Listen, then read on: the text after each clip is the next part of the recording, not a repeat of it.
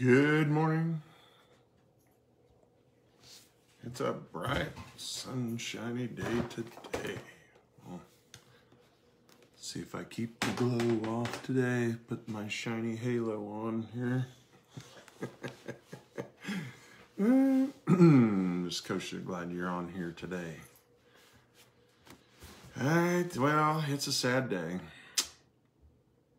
Yeah, it's a sad day. Today I caught up with my wife on birthdays, so now I can't tease her anymore. I'm just as old as she is, so, and old and decrepit and falling apart. So you ask what I'm doing on my birthday today.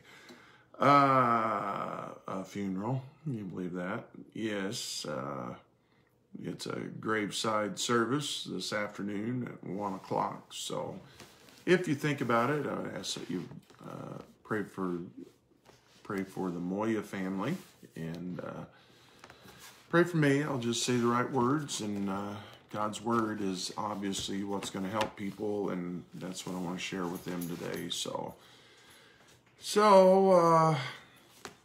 I would ask that you pray for all of that today. That's at 1 o'clock today. So glad to see you on here though, and we'll I don't know how long this one will be. Sometimes they're shorter than others, but thanks also for so many of you that have wished me a happy birthday already.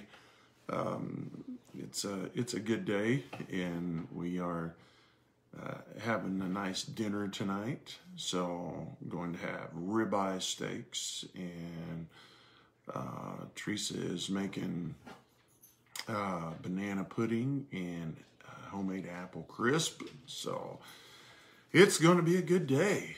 So maybe this afternoon, as nice as it is after I get done with the funeral, maybe I'll sneak out to Jackson and go fishing for a couple hours too. So if I was to catch a fish, that would just be icing on the cake, wouldn't it? So, but anyway, it is a good day, and hope everyone else has a good day. It's supposed to be 70 degrees, sunny today, beautiful day right now. So we will enjoy this and take advantage of this. So, but I was,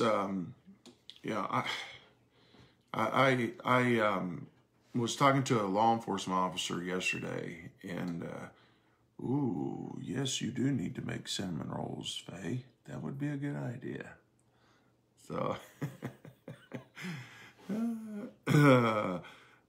there, see, you make me lose track. I get to thinking about cinnamon rolls, and then I get all lost. But yeah, you know, I was speaking to a law enforcement officer yesterday, and he said still today, they are getting calls, he told me daily, from kids like, I don't know, 12 years old to 18 years old that are contemplating suicide. Some tried, some haven't, but they're definitely calling about it. And, you know, our society is just a wreck, and we have the answer, and we need to tell them that.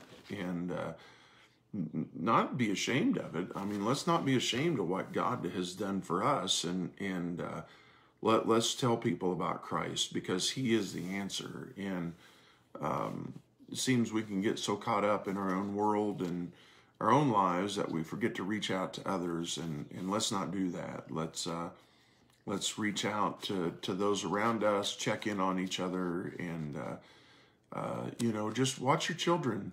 You know what? If you got some kids, you spend some time with your kids and talk to them and get them to talk to you too. So, but first thing that I saw, and I'm reminded of that because we're in such a sin-sick world, and this is what God said in Proverbs 8 and verse 13.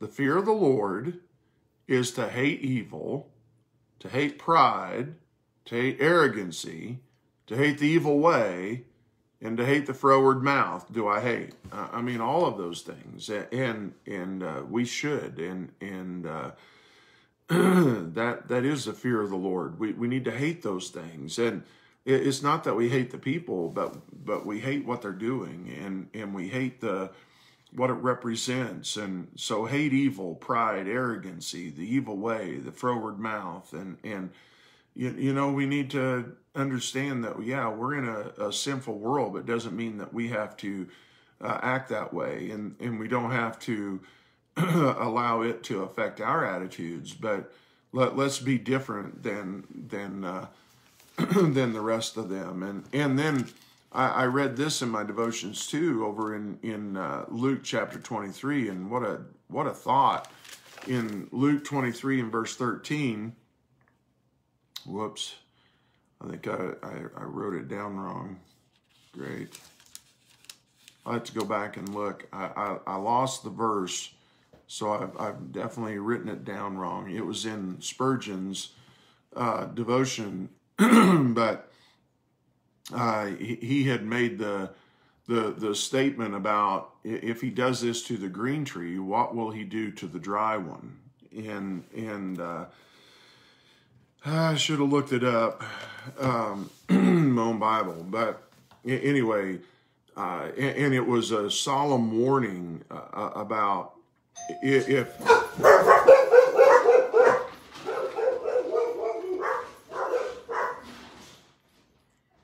Faye, was that you? Did you walk across the street and ring the doorbell? I'm not sure.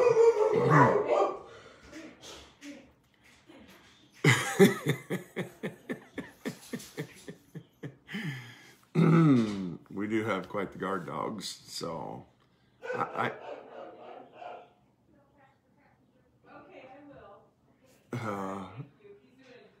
oh, this is a good visit. I'm sorry. I'm I'm sorry. It's Luke 23:31. See, I knew if I waited long enough, one of you guys would find this for me. I know somebody. Hey, this was a good interruption. Somebody just brought me goodies. I'm not sure what they brought me, but we love goodies. So yes, for if they do these things in a green tree, what shall be done in the dry? And Spurgeon used that to remind us of the judgment of our works as believers.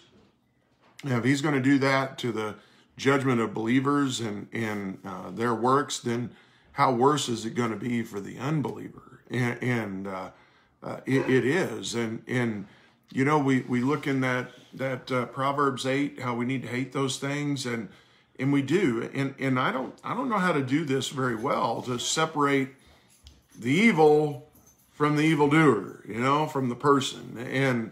But those people need the Lord, because there's a day coming when the judgment is going to be real for them, and it's going to be eternal. And how we just need to keep standing in the midst of a wicked world, and it is a wicked world, but it still tells us that, you know, we need to stand like Christ did. And then I read this verse in Psalm 23 in verse 4, we all know it. Yea, though I walk through the valley of the shadow of death, I will fear no evil, for thou art with me. Thy rod and thy staff, they comfort me. And you know, I will fear no evil. And we're in the midst of definitely of a evil time and evil government. And I don't know if you saw it or not in Canada, that pastor that had gotten arrested because he wouldn't obey the COVID regulations. And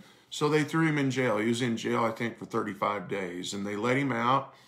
He went right back to having church again. I mean, they've been having church for quite some time. And so now they go in and they have put up a fence around the church. And they're guarding it with the Mounties and not allowing them to go in there to have church. And they're saying that it's over COVID regulations. This has absolutely, you guys do realize this is nothing about COVID. And none of this is about COVID anymore. This is about control and complying. And look, there is no way that some cheap piece of cloth is going to protect you from this virus that's out there. It's just not going to happen. And, you know, people have gone from trusting this crazy little cloth mask to a vaccine and thinking now, oh, now we're safe. Oh, you know what? You're probably, I'd almost say you're probably more likely to die of rabies than you are the COVID or whatever. But I don't know. I'm probably misspeaking on that. But anyway, it's ridiculous how we have become so fearful of, you know, and we're fearful of this tyrant government, and we're afraid of these things. But there's no reason to be afraid. We just need to stand and just keep telling people about Christ. You see, and we look at the people and we think how evil they are, and they are. They're following an evil teaching, and they're scared, and they're, you know, and then there's those that are gluttons for power, and they want more and more power and all of that, and they're following the devices of the prince of the power of the air, and here we need to see that Satan is doing everything he can to keep our country blinded. And he's doing that right now by keeping people fearful. Well, don't be fearful. And don't be blinded by what Satan's doing, and just keep telling people about Christ. People are searching.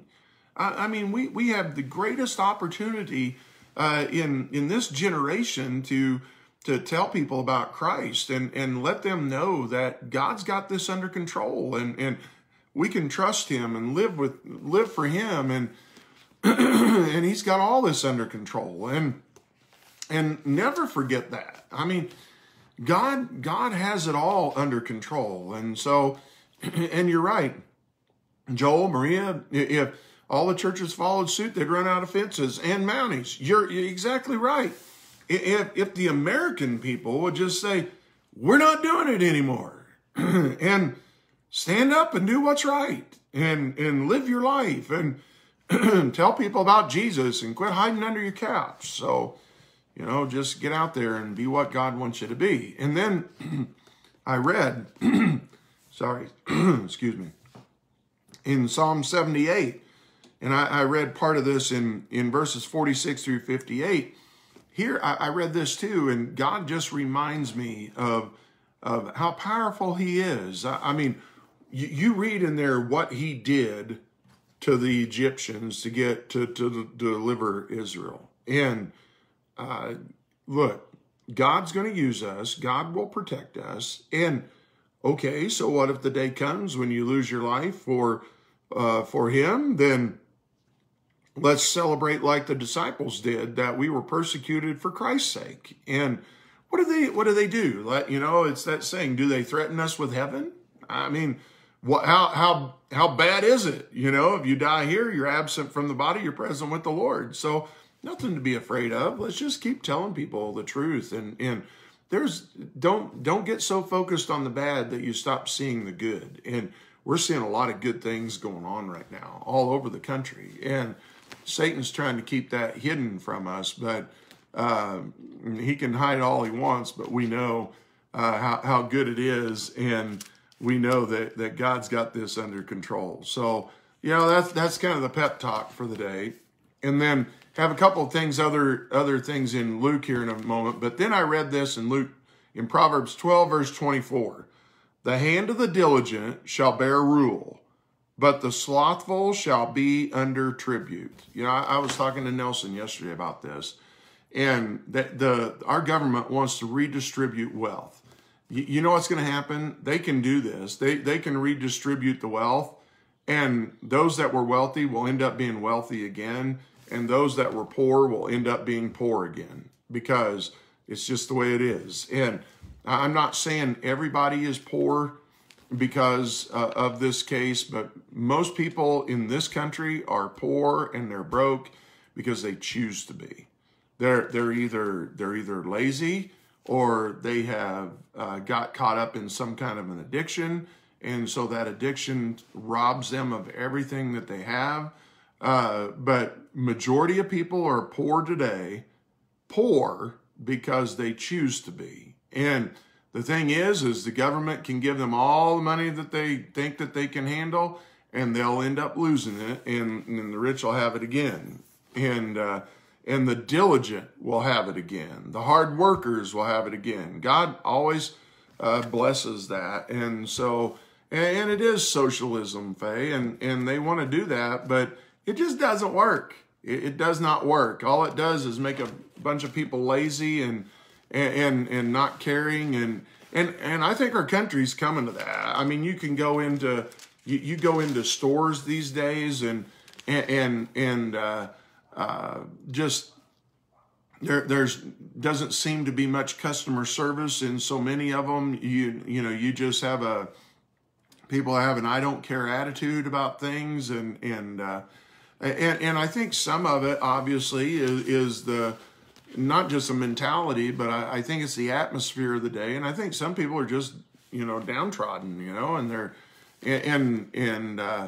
just, you know, really beaten down. And so we just, hey, you know what? Satan is on the warpath, but greater is he that is in you than he that is in the world. And so let's go out and with Christ's help and walking with him and being honoring to him, then he walks with us and we make an impact in this world. Even in the midst of the devil's world, we make an impact. And so let's understand that. So then I was reading, and this one's a little more difficult. I need to study it out some more, but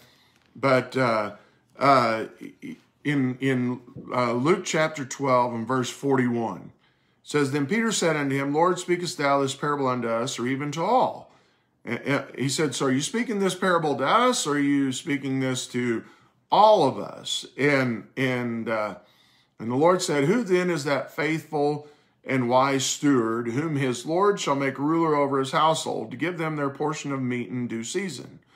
Blessed is that servant whom his Lord, when he cometh, shall find so doing. Of a truth I say unto you, that he will make him ruler over all that he hath. But if that servant say in his heart, My Lord delayeth his coming, and shall begin to beat the men servants and maidens, and to eat and drink, and to be drunken, the Lord of that servant will come in a day when he looketh not for him, and at an hour when he is not aware, and will cut him sunder, and will appoint him his portion with the unbelievers. And now, here's the part I need to study out. I'm struggling with this, and I guess I've never studied this out. But so he's talking about stewards, and he's talking about servants that. And Peter said, "Who are you talking about in this?" And he'd already talked about this earlier too, about seeking the kingdom of God, and he's going to add to you all the things that you need. And he said the thing is you just need to be ready for the Son of Man, because he's going to come at an hour you don't think it is when he's going to come. Okay. And so Peter then says, "So who are you talking to in this?" And then he talks about this servant. And he's talking about the one that is a servant, but he doesn't look for the Savior. He's not prepared for him. And so it seems to me that he's not talking about an unbeliever, because he separates this servant from an unbeliever by saying that he's going to give him his portion with the unbelievers. It's almost like his punishment is going to be very severe. Now, like I said, I need to study this out some more. Maybe this man was unsaved, okay? And his portion is going to be hell, all right? Maybe that's the part. But if he is a believer, but his portion is going to be with the unbelievers, it's going to be a severe, severe, severe punishment that God's going to give him. And because of his works, because of what he's doing. I mean, he's not going to be able to give anything to Christ at the judgment seat, because he's not living for God at all. It says, And that servant which knew his Lord's will, and prepared not himself, neither did according to his will, shall be beaten with many stripes. So here's the punishment, right? He that knew not and did commit worthy of stripes shall be beaten with few stripes.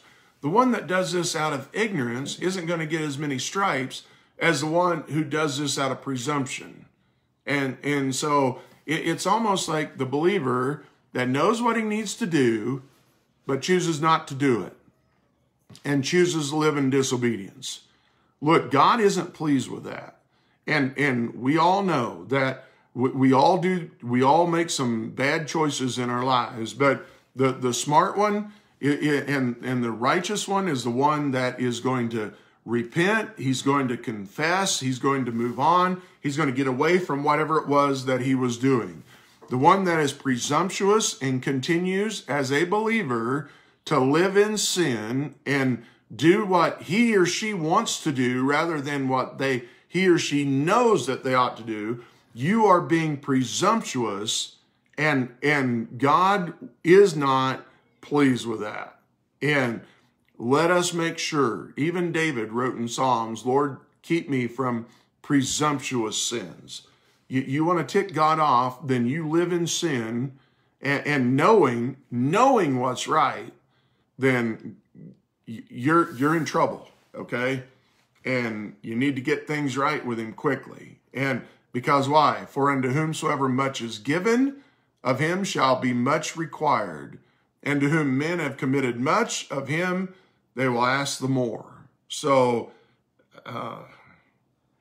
you know, a lot of times if someone acts like an unsaved person, walks like an unsaved person, talks like an unsaved person, then they're an unsaved person.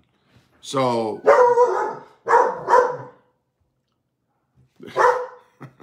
there are those that are unsaved, okay?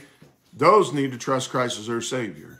I do believe that there are some carnal believers out there, though, that you're walking around doing what you want to do, doing everything that you know is not right, and you're still doing it anyway. You're treading on thin ice, and God's not happy with that. And it reminds me, this reminds me, be the real deal. And yeah, be transparent. And we do things that we shouldn't do. And you know, I thought of something that, you know, I think I made a mistake yesterday. Anyway, and I don't believe it's a sin. I just think I made a mistake. And I'm thankful that God forgives of those things and helps us, and we'll get, you know, we're going to get it straightened out. And so, but here we just, if you're walking in presumptuous sin, you're in trouble, okay? That's all I'm saying. And then look at verse 49. And Jesus said, I am come to send fire on the earth, and what will I, if it be already kindled? But I have a baptism to be baptized with, and how I am straitened till it be accomplished. Now he's talking about going to the cross, all right? Down on the cross.